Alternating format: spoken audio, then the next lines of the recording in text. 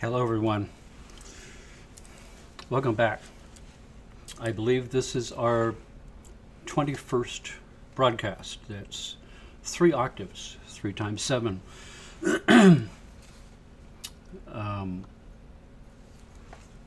7 is the mystical number. It's a number of deeper esoteric information. And we will discuss that at one of these broadcasts, the deeper meaning of numbers, where numerology comes from, how numerology is associated with letters of the alphabet and words and language and meaning. And seeing as this time we are continuing down that path, and we're talking about deep language, the deep language of our biological system. I want to pop up here the address for today's soundtrack at the end. scientificsounds.com/deep-language. In addition, for all of you who are tuning in for the first time, this is your first time here, I encourage you to go back into YouTube, and this is the address for that, https://bit.ly Dr. Thompson Live. There you will see the complete list in order, and the order is backwards, so the most recent broadcast will be at the top and the very first broadcast will be at the bottom. But all the way back to April 5th, I believe, was my first broadcast. If you haven't seen them, I encourage you to go and watch them in order, because each one of these broadcasts builds on the broadcast before that. It's a string of information where every part links to information that I have covered in the past, and then some of the places in the past, some of that information, I go so far with it, and in a later broadcast I will pick up at that point and go deeper into it. So today is no exception.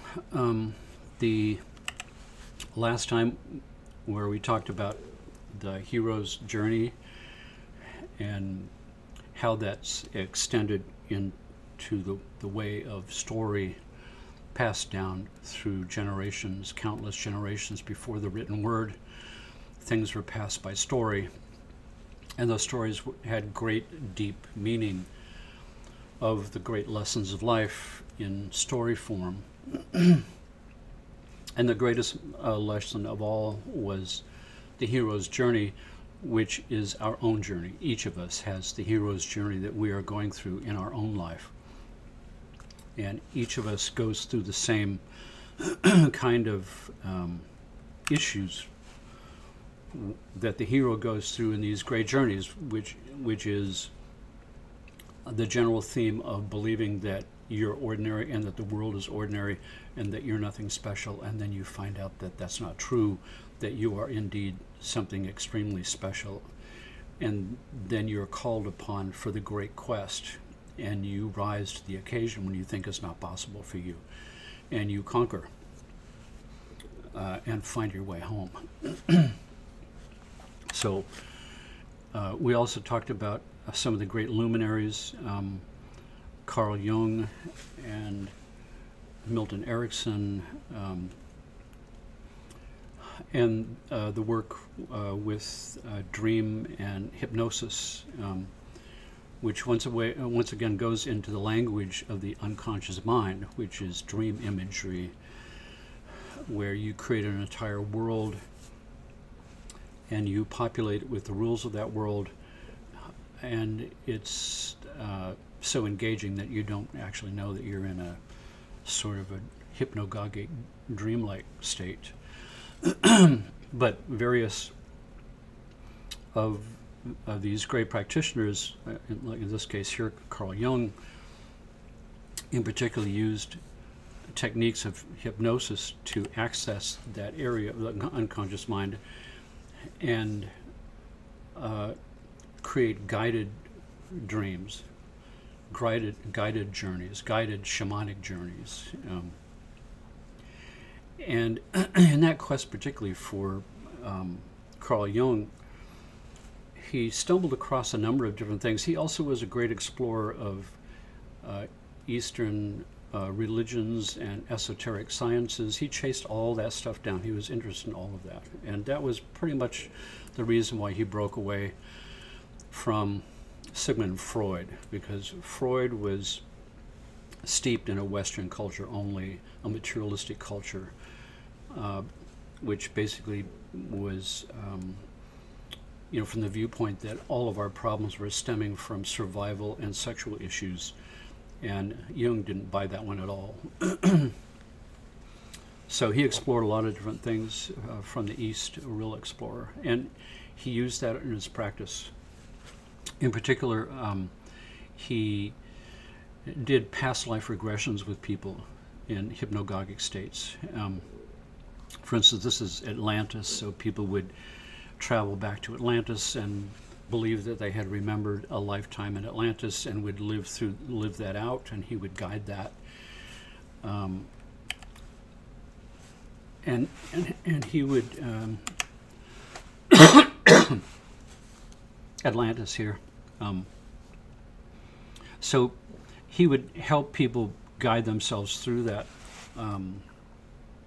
sort of remembering of a past lifetime. And in that would be a story, and in that story would be the resolution of some deep problem. And once that was resolved, and successfully, sometimes it would be Egypt, ancient Egypt. That seems to be a famous one for most people, believing that you were some queen or that you were some kind of a temple guardian or a priest. And his statement was, it didn't matter to him whether past life memories actually truly exist or not. If it just happened to be the image that your subconscious mind required to clothe itself in order to deal with an issue successfully, and the issue got handled successfully, then it really didn't make any difference whether past life progressions actually were real or not. And so his attitude about that was sort of truly, as a scientist, an open mind. If somehow in his studies he could find out that there was truth to it, then that would be cool. If not, it doesn't matter anyway, because the language of the unconscious mind could explain it. He also had a thing that showed up so many times in his practice, this idea of synchronicities, coincidences with a capital C. He wrote a few books about this synchronicity idea. For instance, here's one of his great quotes: is synchronicity a meaningful coincidence of two or more events where something other than the probability of chance is involved? Which means it's not a coincidence, it's a synchronicity. And he had a famous story where he had a female patient who he had put through a hypnosis series of treatments, past life progressing back to a time in Egypt, where she was some kind of a princess or something and dealing with some kind of deep issue at her unconscious level. And the core of that whole thing was Egyptian scarab. The Egyptian scarab was a big deal, and it was a golden scarab. And while she was on his couch in a state of hypnosis on a summer evening, a June bug, which is basically a scarab, flew in the window and landed on her blouse, looking just like the one she was describing in her hypnotic session. Now, June bugs are usually this iridescent kind of a greenish color, but this particular June bug was golden color, just like the one she was describing in her unconscious state. And he used this one famously in a couple of his books, this illustrated story about an example of a synchronicity event where something so powerful happens at a collective unconscious level that it actually manifests as a synchronicity out here in the macro world.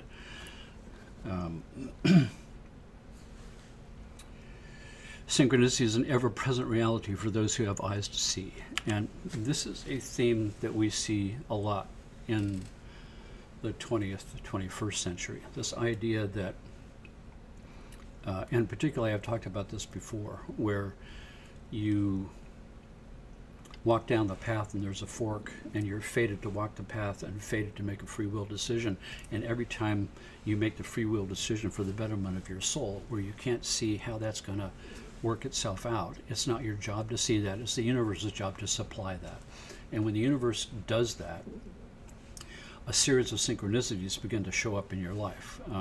The lights turn green, the doors open by themselves, the wrong phone call is the right person, and on and on and on. These serendipity-like synchronicities begin to show up in your life because you are now, as I call it, dancing with the universe.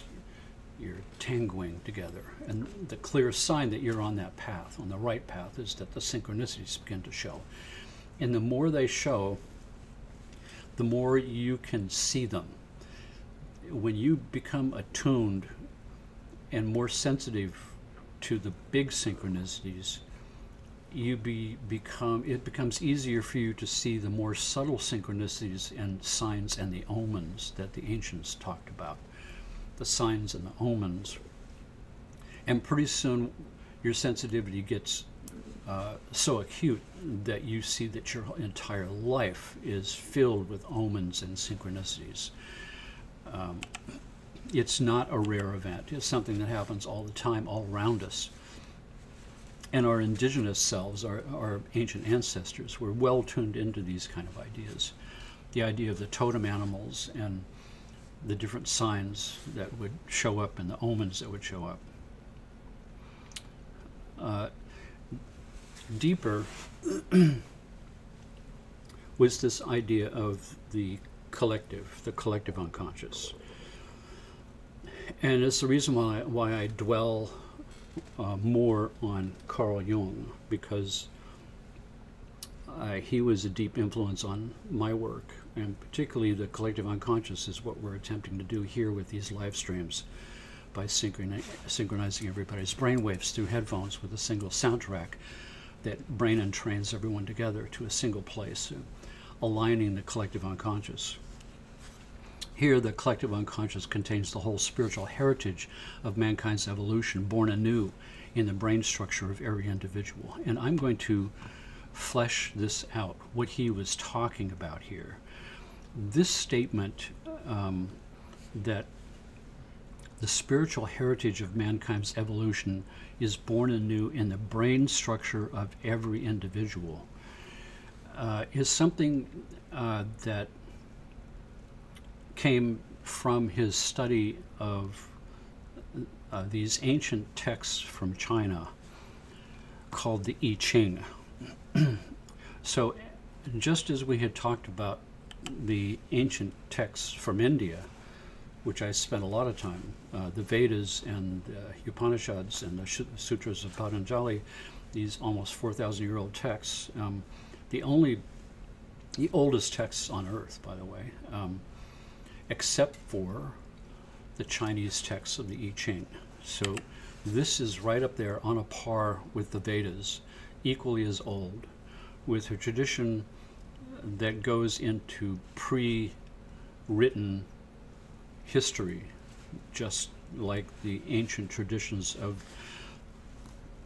from the Indian culture before it was written down in, were oral traditions that passed from generation to generation for thousands of years. The same thing with the Chinese, until in the King Wen dynasty, around 4,000 years ago, the first written texts of the I Ching were put down to paper. The study of the I Ching has been my life's work. I first came across the I Ching in 1966, a friend of mine gave me the book. This was the book he gave me, the Wilhelm Baines edition of the I Ching right here. That is the one to have. It's a hardbound book. Usually after a while the cover ends up disappearing and it's this beautiful yellow book. Now this book is the embodiment of Chinese wisdom in one book, and the Wilhelm Baines edition is the most profound translation that I know of. I have purchased all kinds of different I Ching books from all kinds of different authors to compare to see what different translations look like, and by far the Wilhelm Baines is the most amazing.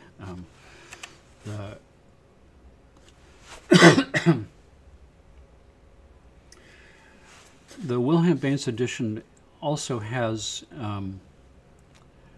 it's not just a book of wisdom, but it's a book of divination. It's an oracle. You can consult the I Ching by either throwing 3 coins or doing a ceremony with 50 yarrow stalks. And the yarrow stalk method was the ancient traditional method, which in more modern times changed, modern times 1,000 years ago, changed to coins, which is a shorter method of getting a readout. And the book is divided up, this particular book is divided up into 3 sections. The first section of this book is a sort of an introduction treatise on the I Ching, what it is, how to use it to divine an answer. And then the middle portion of the text is an analysis of all the 64 kind of ways that you can come up with something called a hexagram, which I'll explain here. These yarrow stalks. So also the introduction of this version of the I Ching, the Wilhelm Baines edition, the introduction of this book is written by Carl Jung. And it has commentaries on the hexagrams written by Confucius himself. So this really is a mind-blower of a book. And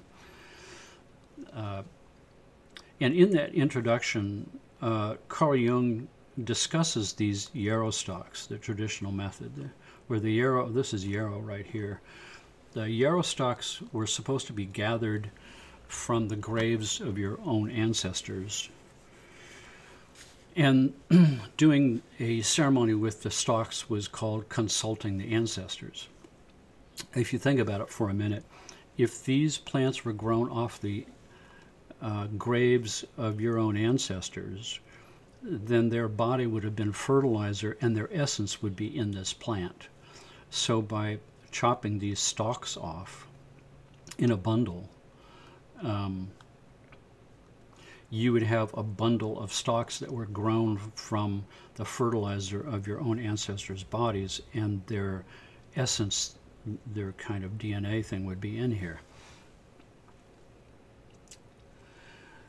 I'm not going to get into the whole how you do the ceremony of dividing these stalks and counting them in order to do the divination.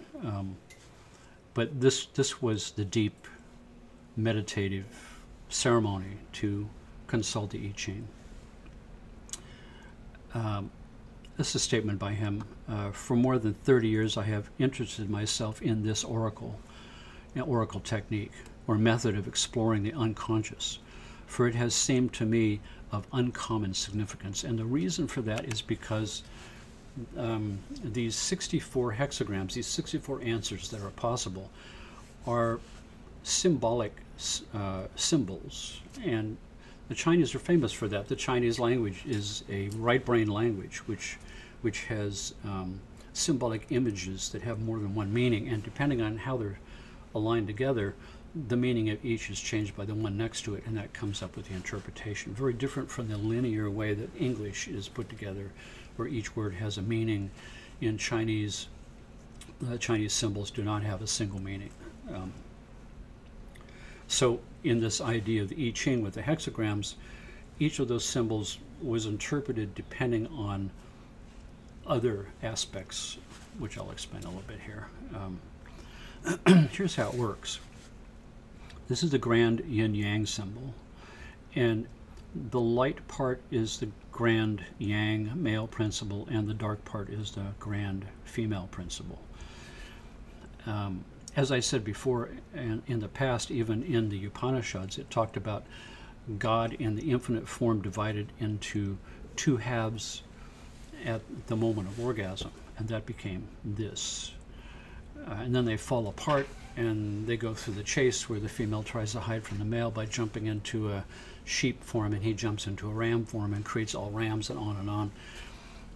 This is the Chinese version of that same idea. So now we have a representation of the male principle as a solid line, and of the female principle as a broken line. And this is the receptive and the receiving, and this is the phallic symbol. And then if we double these lines, we have four great possibilities here, right? Two solid ones, a solid and a broken on top, and a broken on bottom, and two brokens. So the greater and lesser yang, and the greater and the lesser yin. And then these, if we add one more, we have what's called trigrams. So there's only four mathematical ways of having these digrams. 8 possible mathematical ways of having 8 trigrams. So you can see how each of these is a little different from the one before. And these represented the 8 primal forces of nature in China. Heaven, lake, fire with the broken line in the middle. Its opposite would be water, solid line in the middle, thunder, wind, mountain, earth. Great 8 directions. Hey Dad, your screen isn't showing. The screen capture isn't showing. Oh, I'm sorry. So once again, male, female, the yin-yang symbol, and the male principle comes into a solid line, female into a broken line. And then we double this, and it goes into the 4 great possibilities of greater and lesser yang, greater and lesser yin. And then these combine into a third one. These are called the 8 trigrams, because there's 3. So like I said, heaven, lake, here's fire with a broken line in between. Its opposite is water. Thunder, wind, mountain, earth. And so that's the 8 great primal forces of nature arranged in a compass heading, where we have north and south and east and west, and different seasonal things are associated with each one as well. Times of day associated with each one. So this is the basic setup. Now if we take these 8 trigrams, because there's only 8 possible ways of combining 3 things together like this, and we double them, we end up with 64 hexagrams that look like this. So these would be the lower trigrams, and these would be the upper trigrams, and where we bring one down and cross it over to the other, we get the 64 hexagrams that show up. All 64 possible mathematical ways that 8 trigrams can combine together. Every once in a while you'll see that the top trigram and the bottom trigram are identical. So that's this one. The top one and the bottom one are identical. You see that? These 3 here are the same as these 3 here. And that goes in a line down diagonally, where each of these is a doubling at the top and the bottom. So this represents the 8 extra super primal forces of nature. And they would be called that. This would be called heaven, right? And this one here would be called fire, etc. This is a chart that you actually practically use in the book. So if I show you my book here, in the back of this book, there's a page that shows essentially the same thing, and it shows looking up the top trigram and the bottom trigram, and in here is the number of the trigram and how you look that up in the book. So, and we'll see. Here's a hexagram with its number, with a text that shows, it reads the imagery of this and gives you a readout of which hexagram you've got. In addition, since there's 8 of these trigrams, the primal forces, that is one complete octave. So that's C to C, 1 octave higher. 7 notes in an octave, and then beginning the next octave. So that means that there's an actual note, a musical tone for each of these 8 trigrams. And when we combine one trigram with another, it means we have 2 tones for each hexagram. Each of the 64 hexagrams has a different 2-tone combination relationship, which is a primitive chord. So all 64 hexagrams actually have a tone associated with them, a double tone chord associated with them. When you get deeper into this, there are nuclear hexagrams.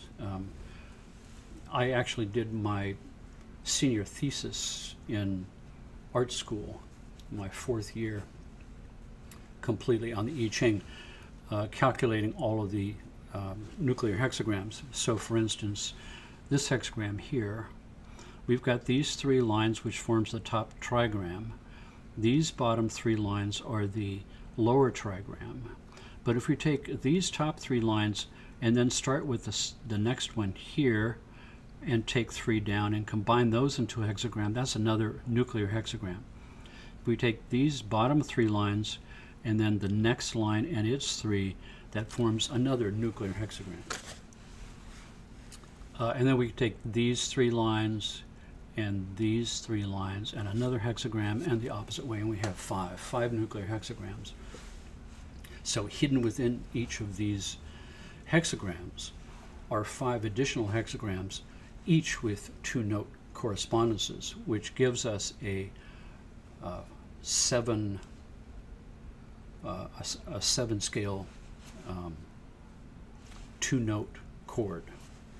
So we can construct a complex chord from each of these 64 hexagrams, and that's one of my many projects that I'm working on. So this is what I just showed you in the book. Here we have right here, forward by Carl Jung. This is how we figure out a hexagram. So we take the lower trigram and the upper trigram, and that forms the hexagram. You can see this one here is on top, and this one here is on bottom, and that's hexagram number 14. If we have fire, this one is symbol for fire. We find it up here. There it is right there. And the symbol for heaven, which is this one right here, and we follow those 2. That's hexagram number 14 right there.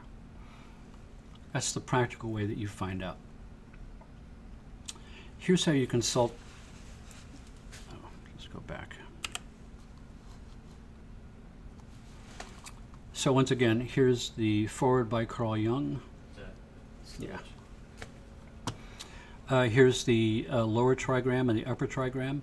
So this one is the hexagram called fire. And so this one here is on top, and these 3 are on bottom.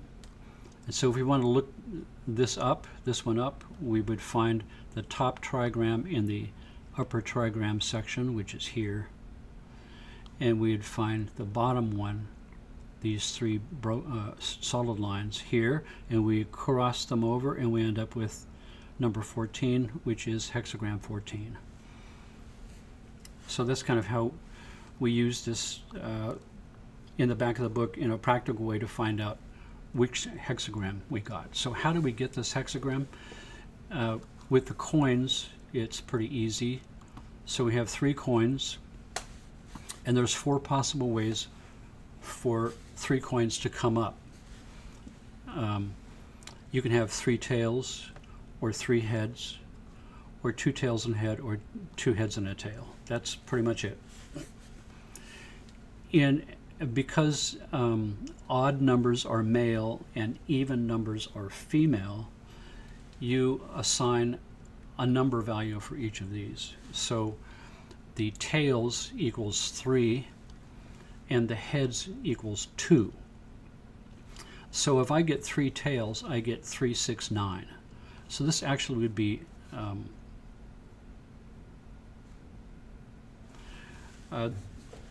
so let's go to this next one here.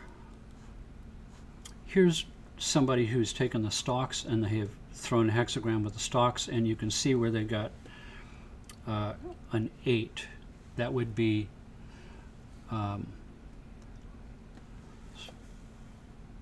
if a tail is 3, right? A tail and a tail would be 6, and a head would be 2, so that would be an 8. So this got 1 head, 2 tails. This one got 3 tails, 3, 6, 9. Now the reason they've made this mark here is because from the standpoint of the Chinese, if you get a preponderance of the same, 3 tails or 3 heads requires a special cosmic energy to make all 3 align exactly the same with no kind of opposites in there. So this would be a preponderance of energy of the female aspect. And it would be so powerful that whatever line it equaled, that would be 2, 4, 6, would switch into its opposite and become a 9. And you'd make a mark there. So 2, 4, 5, 6, 7, that's an odd number, so that's male, so that's a solid line. 2, 3, 4, 5, 6, 7, 8, that's an even number, so that's a female, so that's a broken line. But 3, 6, 9 is an odd number, that's a male line, but it flips over into its opposite female line and starts a new hexagram, so you end up with 2 hexagrams, which is what this is showing. This line and this line would flip over here into their opposite female lines, and all these other ones would stay the same and form a new hexagram, like this. So here we have, this line is the one that changed, so this meant they threw 3 tails, 2, 4, 6. But because of preponderance of tails, it flipped into its opposite and became a male line. But all the rest of these were regular. They did not change. They were either 2 tails and a head or 2 heads and a tail. And so these transferred over without changing, and this is the only one that changed. And so these 2 hexagrams are different. And when you look them up, these are the general title for each of these 2 hexagrams. And that's how you kind of use this I Ching as a way of divining. You take these coins and so here are my stocks. I did not gather these from the graves of my ancestors, because we don't do those kind of things here in the US. I keep a special little envelope, and in that envelope I have all of the previous, I'll pull one of these pages out. I keep every hexagram reading I've ever done on a sheet, and you can see I'll put a date, and I'll put the question that I was asking, and I will show what the hexagram name was and what its number was, so I could always go back and say, wow, back in such and such April 1st, 2020, I had a general hexagram I threw on the coronavirus that was just arising, that was becoming a pandemic.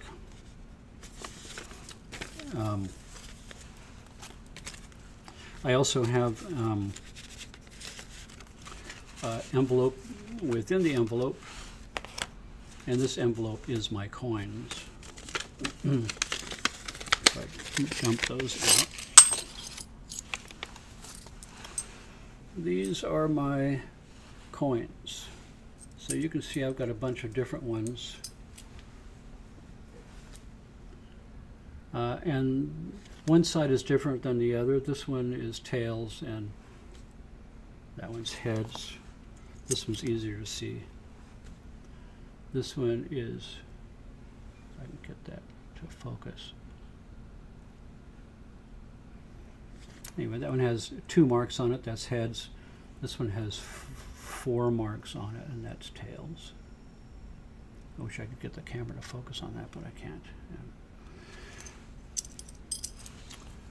3 of these coins that I have are 500 years old, and it's not so hard to find those in Chinatown.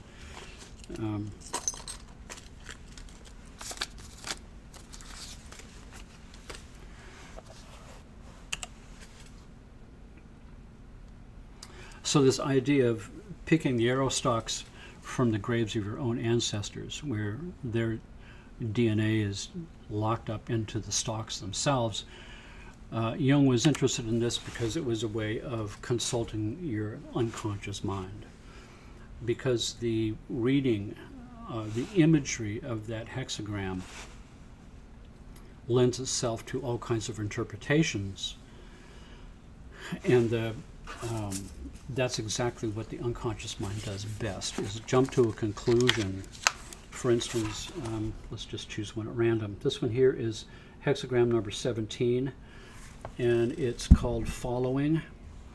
And the 2 trigrams are the joyous lake above and the arousing thunder underneath. And so that brings an image to your mind. A lake with arousing thunder under it. What does that even mean? And then it will start to explain that whole thing to you. And as you read the interpretation is broad enough that it allows your unconscious mind to jump to the conclusions it already knows is so inside. So it really is a way of consulting your own unconscious mind through imagery. That's why Carl Jung was so interested in it. Forward by Carl Jung.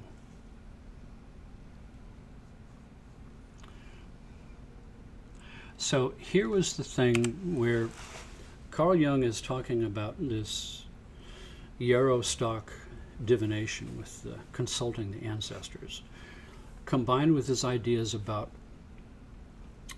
past life regressions and memories. And his take on that was that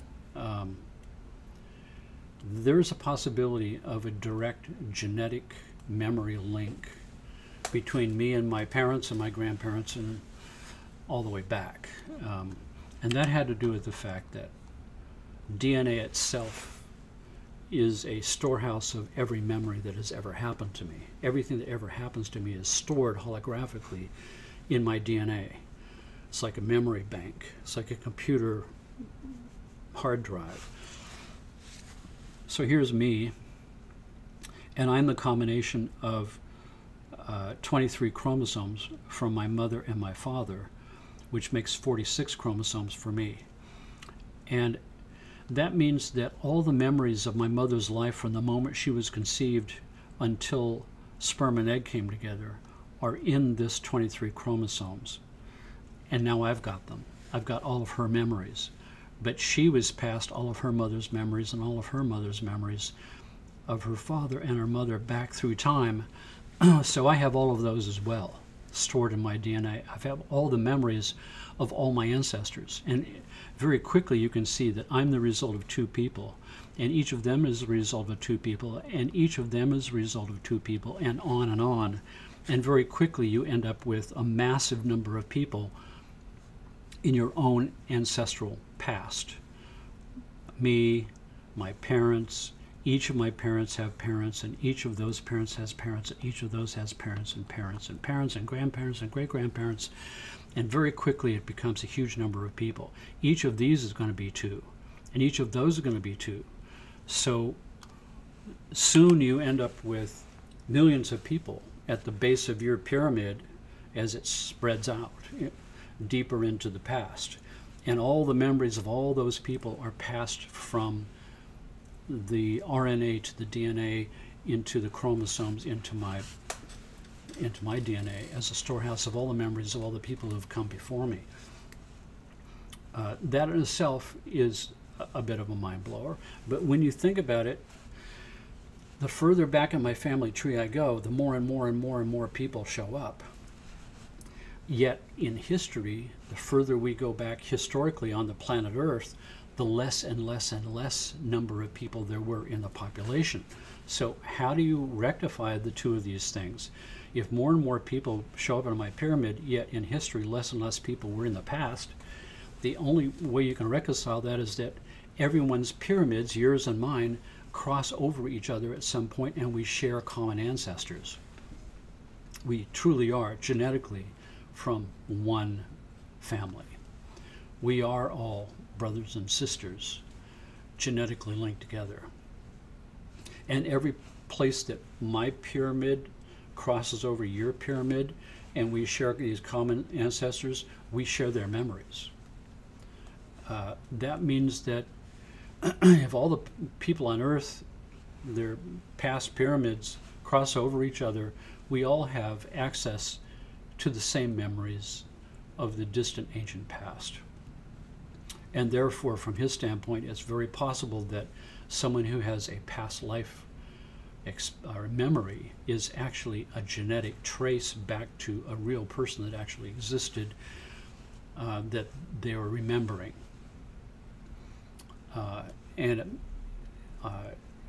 Because the numbers are so great, it's unlikely that you and I will have the same memory of exactly the same person, but we could have. So now we're going to get in, because we're talking about DNA. DNA also has these 4 base chemistry pairs: adenine, thymine, guanine, and cytosine. And so here they are, and this is how the DNA is formed out of these 4 basic letters of an alphabet that can combine in all these different ways. So for instance, the RNA codons is 3 letters, forms a codon. And these 3-letter codons can combine in all kinds of different ways. So here's the DNA formed by pyrimidines and purines, just like the male and the female part of the I Ching. These form the 4 basic bases, and that's the 4 basic bases of the hexagrams. And these combinations form the trigrams, which is the RNA, and the trigrams stacked together form the 64 codons of DNA. DNA has 64 codons. The progression is exactly mirrored in the I Ching. That means that when I have a tone for each of these 8 trigrams, and I can create 64 hexagrams out of that, and it has a chord, I really have also chords for the 64 codons. This is the project I'm currently preparing to do, this idea of 64 complex chord arrangements for each of the codons of DNA reflected in the 64 hexagrams. So this idea of 64 codons, 64 hexagrams, 6 groups of amino acids per codon, 6 lines per hexagram, all of this completely hangs together. How did the Chinese know this? God only knows how the Chinese figured this out. They figured out acupuncture.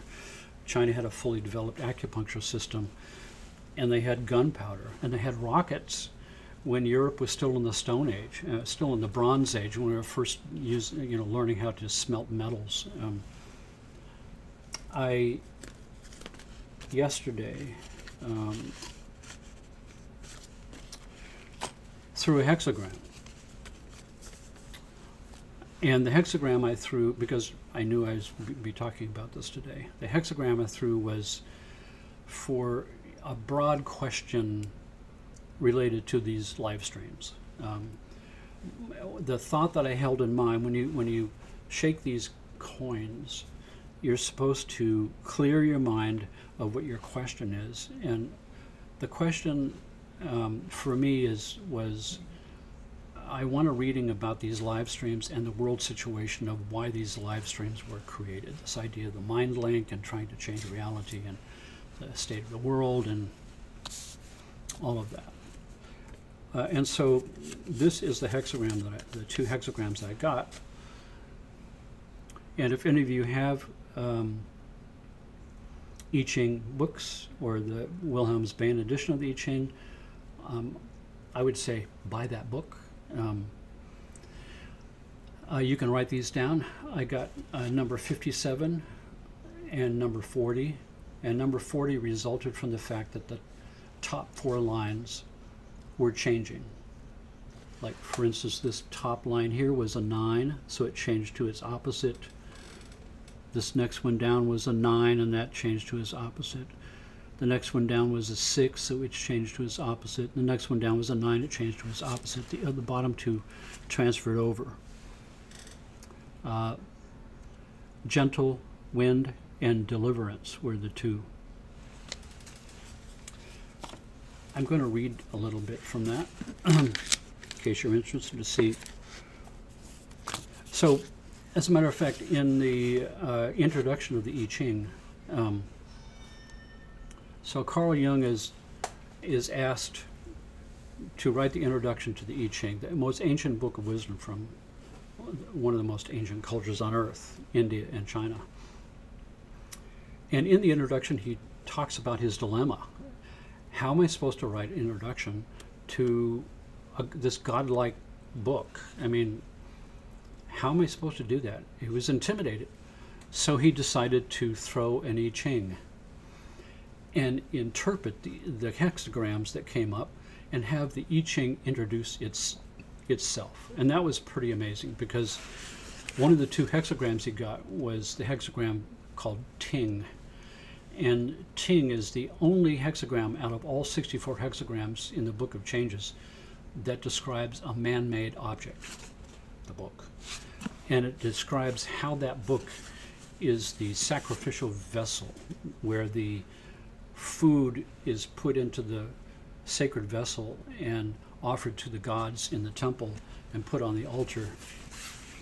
And how in this case the food has rotted because nobody pays attention and nobody reads the book. Nobody knows about the book. Nobody consults an oracle that can answer any questions.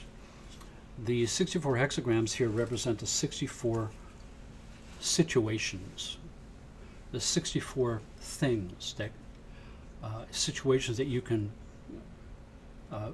come to as a human being living your life through the journey that we all go through. There will be 64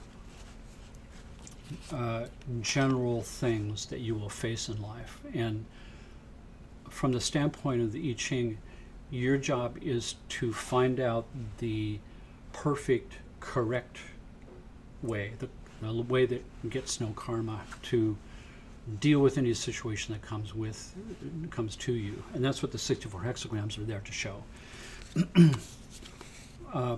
When you get one of these hexagrams and you get one of these changing lines, the book has a separate section to discuss those lines, which gives you extra information about what those lines mean. So when you get a changing line in a new hexagram, you have more information to read about what that hexagram is saying. So the first hexagram I got about these live streams was 57, which is called the gentle penetrating wind. And if you see, it's one of those doubling hexagrams where the top trigram and the bottom one are the same. So this is one of those 8 special hexagrams that's a doubling of the same hexagram itself. And whenever one of those shows up, it's elevated out of the normal human situation. Whenever you deal with one of those 8, you're dealing with a cosmic influence that is bigger than a regular situation. Gentle wind. Above gentle wind, wood. Below gentle wind and wood. Sun is, which is the name of this hexagram, sun, the gentle, is one of the 8 doubled trigrams. It is the eldest daughter and symbolizes wind or wood. It has for its attribute gentleness, which nonetheless penetrates like the wind, or like growing wood with its roots. The dark principle, which is the female broken line, in itself rigid and immovable, is dissolved by the penetrating light principle to which it subordinates itself in gentleness.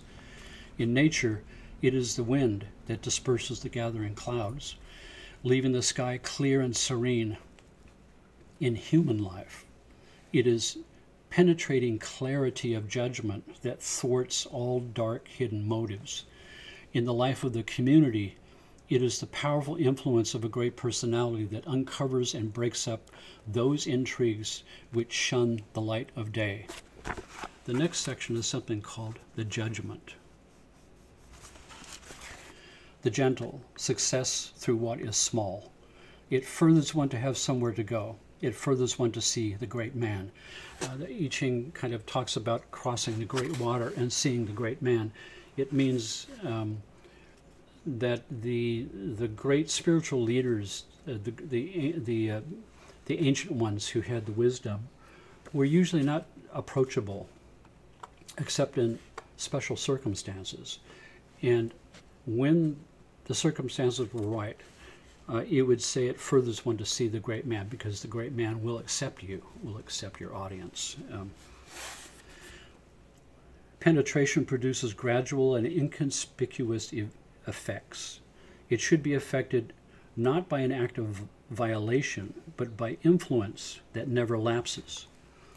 Results of this kind are less striking to the eye than those won by surprise attack, but they are more enduring and more complete.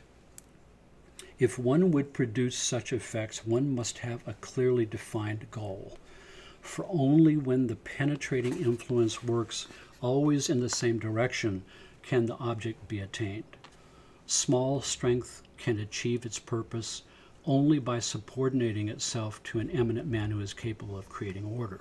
So this to me is talking about the idea that I've talked about before, that I meet the universe, and if I'm not active, the universe is active and I'm passive. And therefore the universe rolls the dice and I respond to the things that happen to me.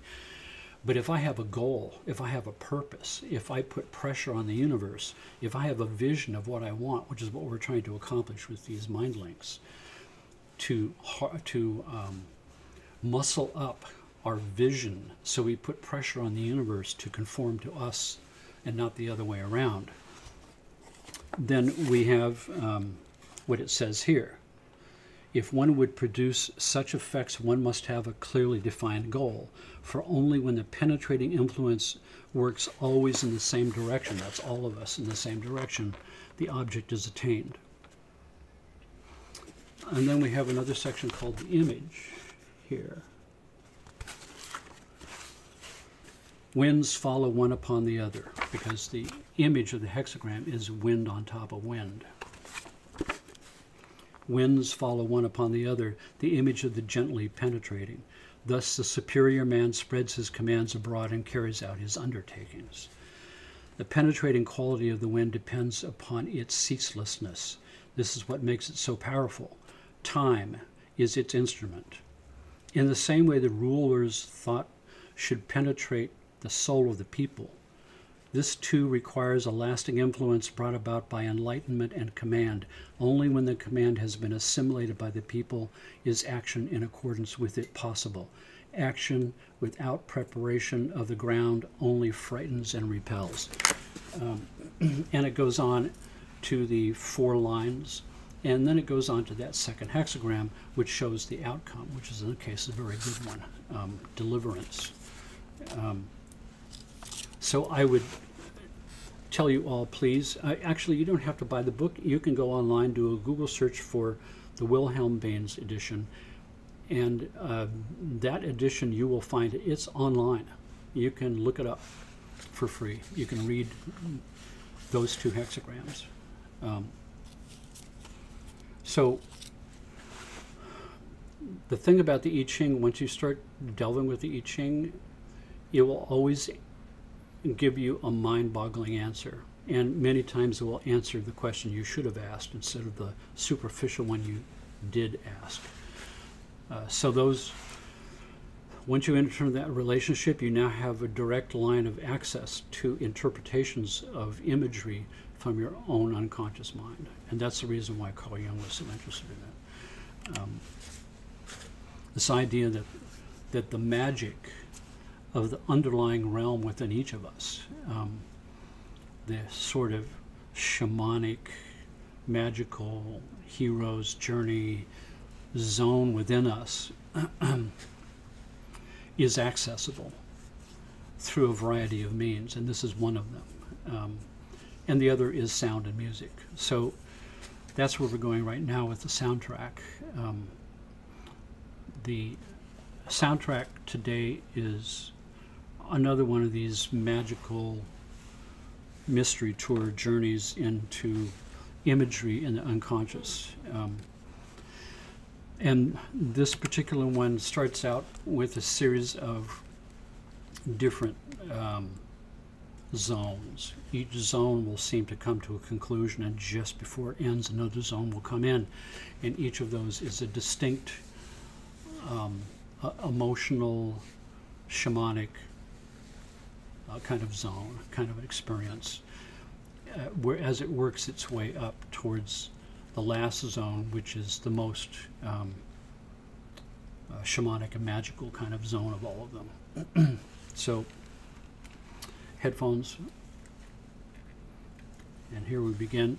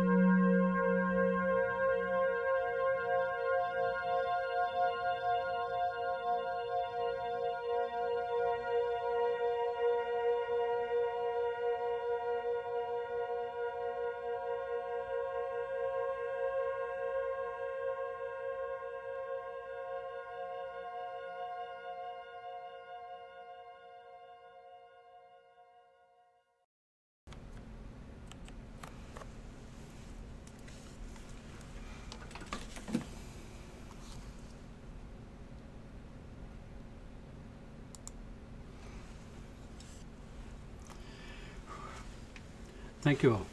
I'm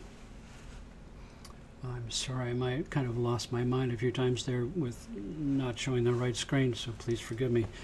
I'll try to be better next time. Next time we're going to get deeper into language, NLP, Neuro-Linguistic Programming, touch a little bit on some of the letter forms and a bit of numerology, things like that. As we delve deeper into how to talk with, how to communicate with the deepest regions of our unconscious mind and the deepest regions indeed of our DNA, and speak to it and reprogram it.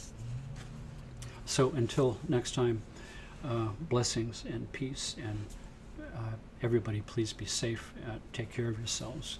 Until next time, we'll see you next Sunday.